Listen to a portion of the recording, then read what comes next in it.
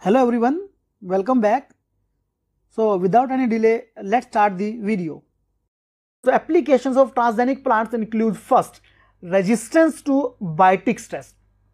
So what is this biotic stress? Biotic stress is the stress burden on the plant which is due to living beings like viruses, bacteria, pests, pathogens. So these pathogens, they create a biotic stress to the plant. But by using the transgenic plants, we can develop disease resistance plant by transferring some genes which provide resistance to these plants against some specific pathogens. So we can also make the insect resistance plant or virus resistance plant, or you can say the bacterial resistance plant, by just transferring the specific resistant genes to the plant. So by using transgenic plant, we can make the biotic stress resistance plant.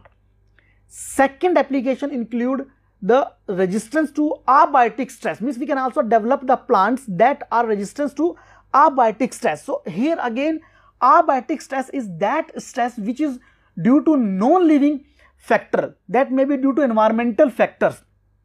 So like for example, as a change in environment, or you can say if the water content is increased or decreased, if the temperature is increased or decreased. So due to all these environmental changes, there is a stress developed in the plant. That stress is known as abiotic stress, because these are non-living factor. But with the transgenic plant, we can also develop these abiotic stress resistance plants.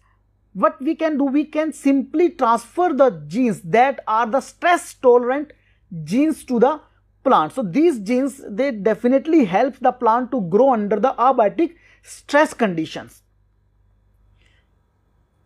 Now next application include the increased nutritional value. So as you can see, we can transfer any gene to the plant. So we can also transfer the genes that will increase the nutrient composition of the plant fruit. So definitely we can also increase the nutritional value of that particular plant or crop. And next application, it includes that we can use this transgenic plant as the factory for the production of recombinant protein, because ultimately what we are doing, we are just making the recombinant protein of our genes. So we can use this transgenic plant for the production of recombinant proteins, for the production of vaccines or antibiotic. Mean in future we can definitely go for the production of vaccines by these transgenic plants, or antibiotic transgenics by these antibiotic in these transgenic plants. So that's all for today guys. See you in the next video. Thank you very much.